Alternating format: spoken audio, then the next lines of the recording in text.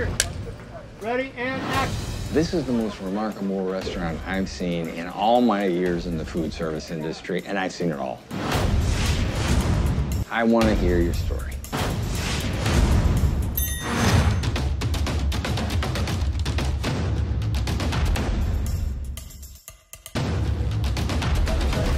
Here you are. How the heck did you come up with this? Oh, I didn't. We did. Dick McDonald, my brother. Hi. Boy, I gotta tell you, this is the most... Well, it's nice to meet you. The McDonald's brothers, what those two boys created, changed everything. This changed everything. Care for a little tour? Speed! That's the name of the game. The first stop for every McDonald's hamburger is the grill, manned by two cooks whose sole job it is to grill those all-beef beauties to perfection. Meanwhile, as the patty cooks, our dressers get the buns ready. Watch out. Burger crossing. Burger crossing. Burger crossing. Mac and Dick McDonald stumbled onto a new system to fix the ills of the drive-in business, essentially, which is what they were in when they started. They're sort of the Henry Ford of fast food. So they developed this choreographed way that food could be made in 30 seconds rather than 30 minutes. We wanted something different, and that's when my brother here comes up with one of his brilliant ideas. Tell him, Dick. Orders ready in 30 seconds, not 30 minutes. And you were gonna love how we did it, Dick. You gotta tell him.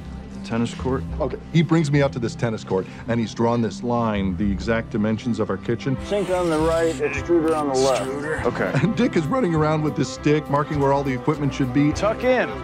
Tony, are you gonna skip the pickles when we're really doing it? Yes. No. No. Ketchup!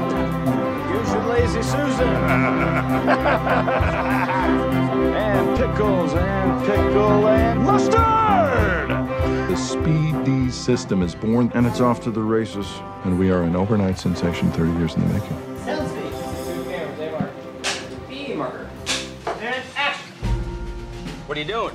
There's time to lean, there's time to clean. Let's go. They didn't just create fast food as we know it, they had to invent all the things that we take for granted that didn't exist back then. So one of the things they did was they created a little machine, like a flour sifter looking kind of thing, that they would just push a button and the right amount of ketchup would drop right onto the bun every time. Now, where'd you get those? We made them. Made them. Yeah, custom built. Whole kitchen is. It's a really incredible story because it shows you the excitement of this company at the beginning and what it must have felt like to stumble on this for a businessman like Ray Kroc. A fresh, delicious burger from grill to counter in 30 seconds. What they started, it really created the thing, except that Ray Kroc saw it and saw the future. You don't seem to realize what business you're in.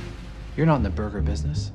You're in the real estate business. The McDonald's brothers, their future went about that far.